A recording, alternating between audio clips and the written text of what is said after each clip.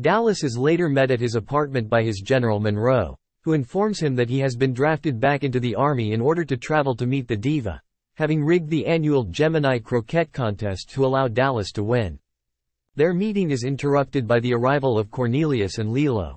Dallas, learning of Leeloo's need, offers to help, but is knocked out by Cornelius, who steals his winning transportation tickets and departs.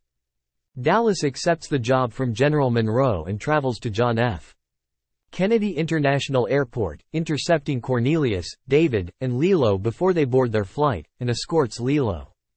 The Mangalores and Zorg's assistant are rebuffed by the ticketing agent when they try to pose as Dallas. Cornelius instructs David to prepare the temple in Egypt and then sneaks aboard the passenger spaceplane before it leaves. On the flight, Dallas meets interstellar radio personality Ruby Rhod, who escorts him as the contest winner. Upon arrival at Floston Paradise, Dallas is taken by Ruby to prepare for the show, while Leeloo waits near the diva's quarters in order to retrieve the stones from her after her performance. The diva's show is interrupted by the Mangalores, and the diva is fatally shot. Dallas learns from her dying words that the diva has hidden the stones inside her body. After she dies, Dallas removes them from her abdomen, giving them to Ruby to hold as he defeats the Mangalores and saves the rest of the passengers and crew. Leeloo is able to defeat the Mangalores that attempt to ransack the diva's quarters.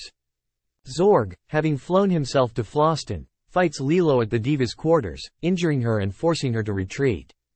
He takes the case he believes contains the stones while starting a time bomb. When Dallas goes to recover Leeloo, Zorg finds the case to be empty.